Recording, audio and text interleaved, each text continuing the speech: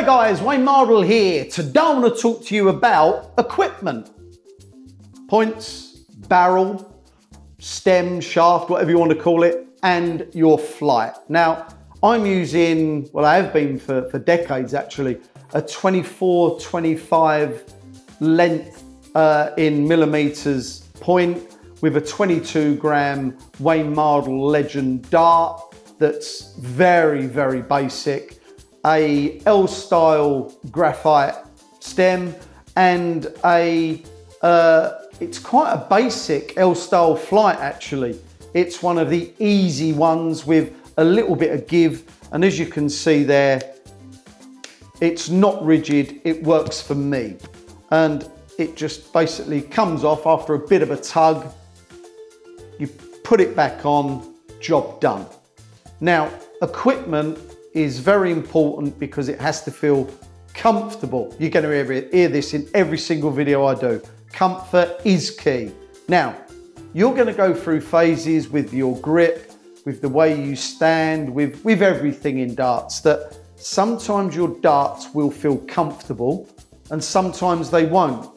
Now, if you know your darts are good for you under pressure, don't change, because it's you that's changed. It's not the darts have gone wrong. It's not that the darts have lost all their weight, unless you're Peter Manley and you had them for like 35, 40 years and they were made of balsa wood.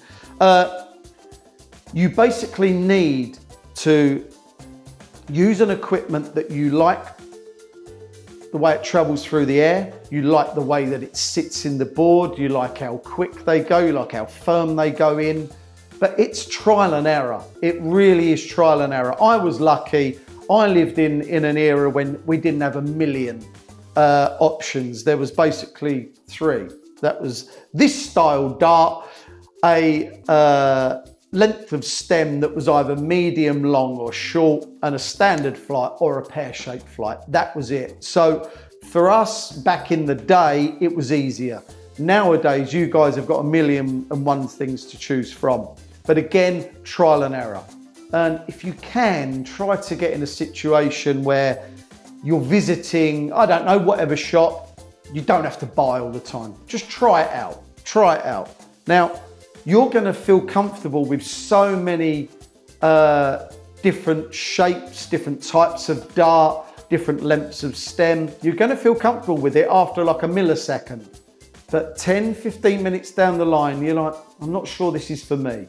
The one thing that you must stick by is that if it feels difficult to throw and you want to change your action or your grip, that is the biggest no-no ever. Put it this way, right? If you're a size 7 shoe or size 8 shoe, would you try to fit in a size 4?